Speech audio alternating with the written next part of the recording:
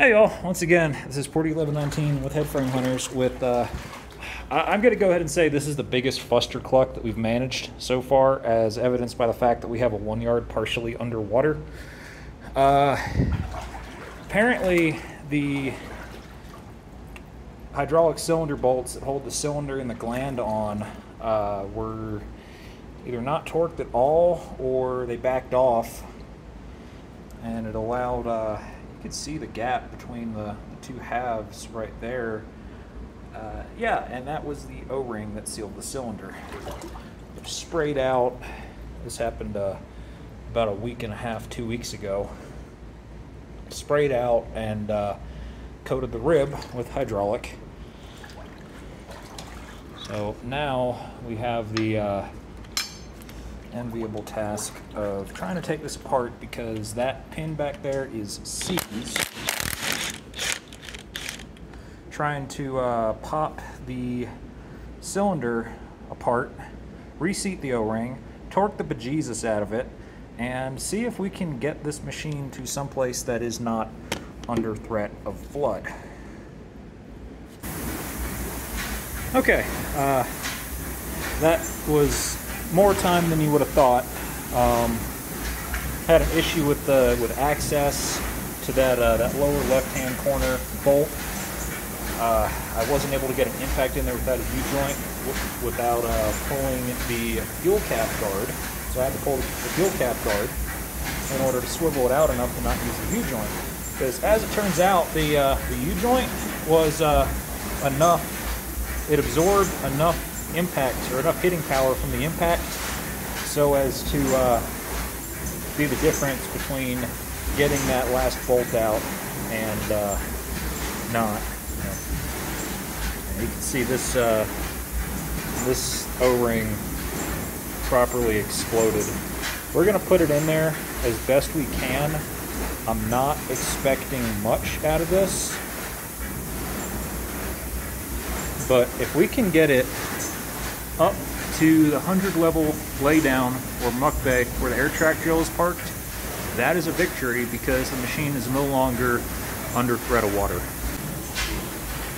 Well, I am reasonably confident that any hydraulics textbook ever will tell you to never do what I just did, but unfortunately it was required since the cylinder bolt, or rather the hole inside the cylinder body, is totally stripped. It's going to need to be tapped, possibly for a larger size bolt. So what I just did is I found an undersized bolt, a washer to kind of distribute the force across the gland end, and a nut, and I torqued it until, first of all, the bolt kind of bent a little bit, but second, more importantly, the cylinder halves made it together.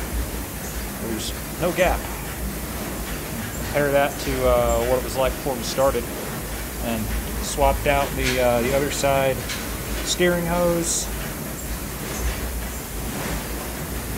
and put the pins back in. All we got to do is snug the pin bolts up.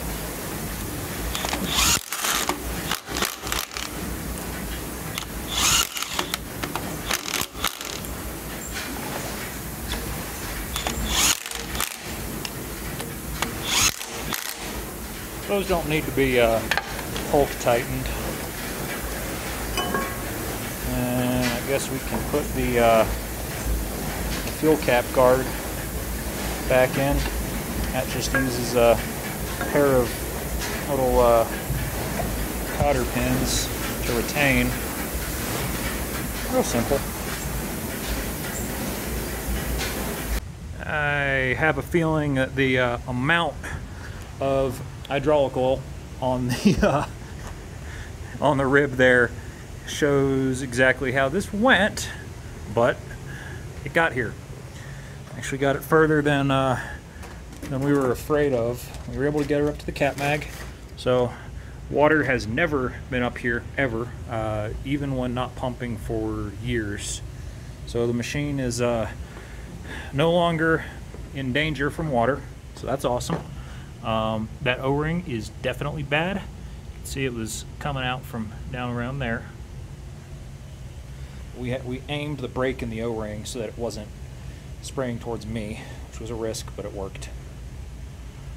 So now we're going to pull the front pin, pull the cylinder bolts, and bag up the piston and the cylinder body, tighten it down with some zip ties or some twine just to prevent any kind of contamination from getting in.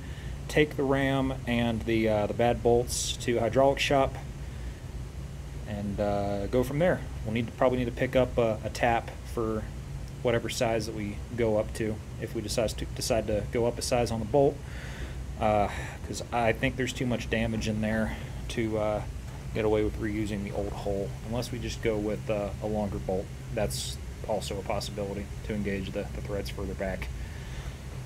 Yeah, let's get her taken apart, get the components bagged up, and get some parts ordered. Well, that is basically mission accomplished for the day.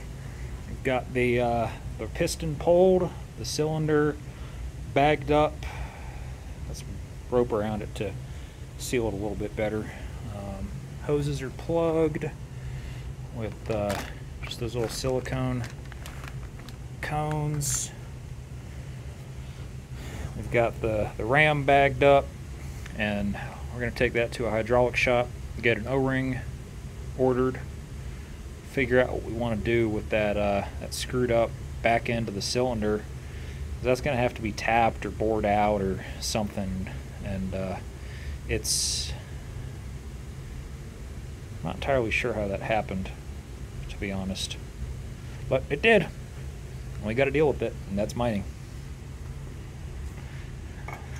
Our driller wasn't up there when that happened. We told him about it. He just laughs and says, "Sounds like mining." Yeah, he's got it right.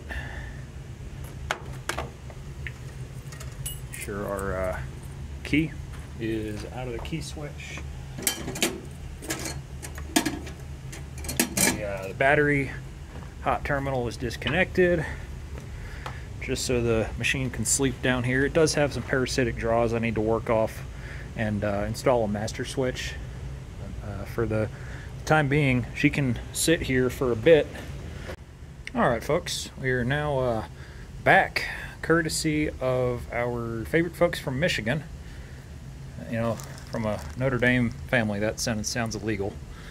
Pillar Manufacturing out of Gobles. If y'all are looking for parts for obscure, obsolete, or otherwise unusual underground equipment, give them a call. They'll be happy to help you out. So what we got here is a whole lot of damaged threads in this hole. They are damaged well beyond what a tap is going to be able to bring back.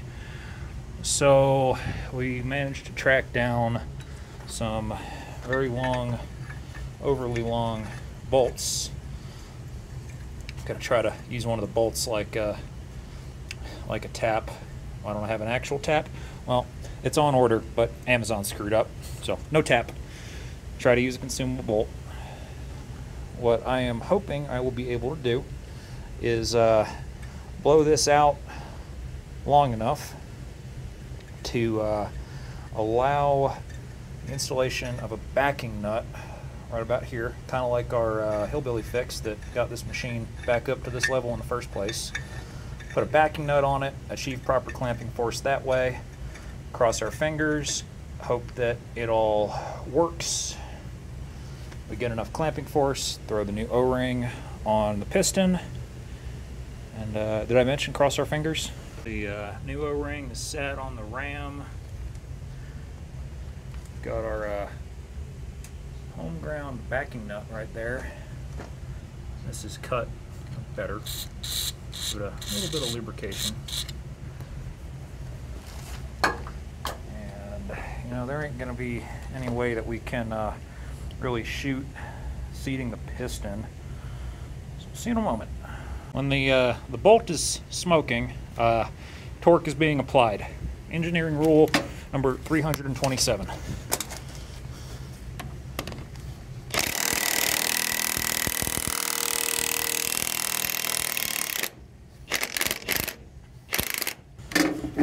And we'll hook our lines back up. I ain't gonna put the pin back in until we We started the machine up and verified that we don't have a 20 weight geyser here. All right, we're gonna go for a start. The cylinder's not hooked up. Just wanna see if she's sealed.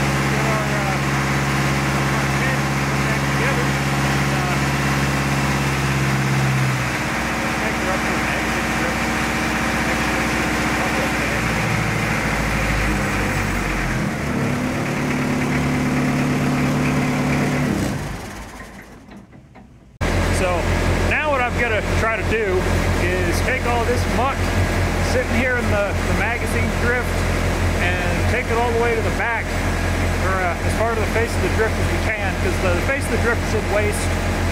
We mined through all the way to the end of this pipe. We sampled it, it doesn't run. What we really want is what's up here. That stuff runs in pockets, so we're going to be trying to stoke that out soonish. For the time being, I'm going to be trying to take all of this waste here. We have sampled it. It also doesn't run. Take all of it, push it all the way back to the face, give us an underground parking area for the LHD, the truck, and the side-by-side for the coldest part of the year that's coming up, just so we're not having to really abuse everything, drain batteries, cold start, hit glow plugs for 5 minutes, just to try to get our stuff to start. It stays about, 50, we're close to the surface here, so it'll get a little bit cooler, but it'll stay, 60 to 80 degrees year round in this drift, and that'll work just fine. So if I had $1 for every time that I wanted an actual dozer underground, I'd have a few bucks. It isn't a whole lot, but it's odd that it happened more than once. So I took about 3 yards topside, and I've been taking this pile, pushing it down. Problem is, it's about 3 feet up in the air.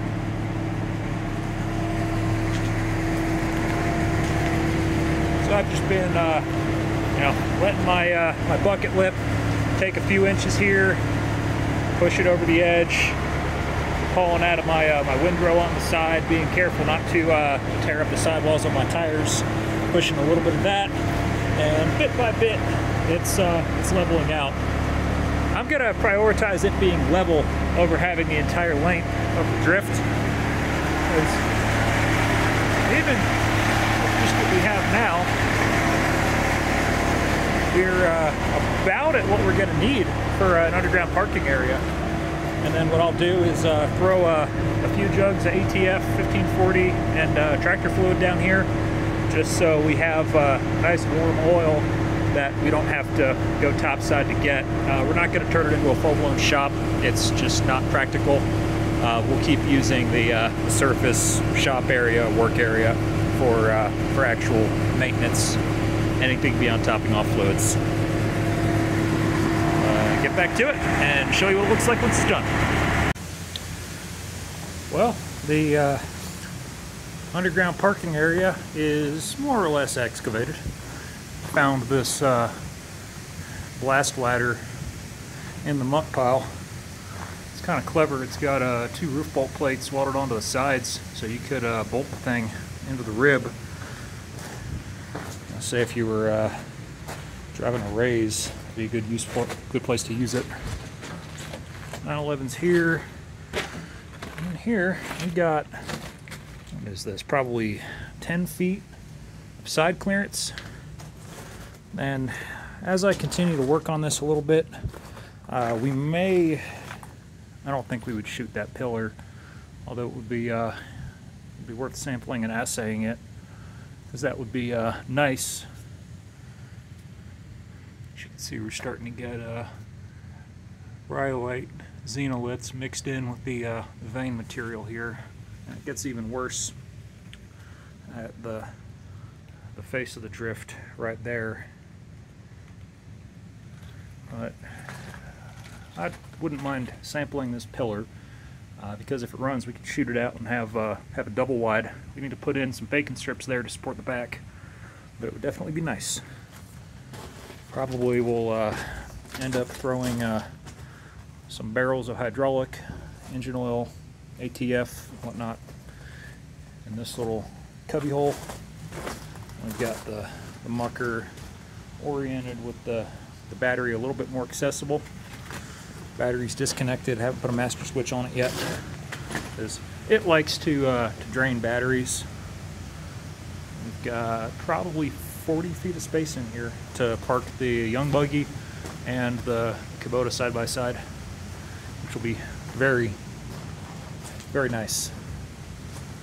The reason that I took the 911 up in here rather than trying to muck at the face, this level has never, ever even attempted to have any water intrusion, and until the hillbilly repair on the steering cylinder had been properly vetted and tested with quite a few steering cycles, I was not comfortable running it on a level where it could potentially blow out again and put us in the same position of the machine wanting to play submarine.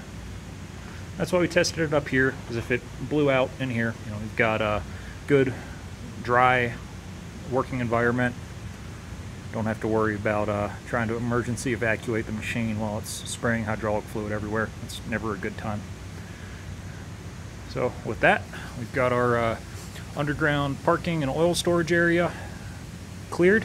We've got the LHD back in action. We're ready to start driving drift again. It's been Port 1119 with Headframe Hunters. Thank y'all very much for watching, guys. Adios.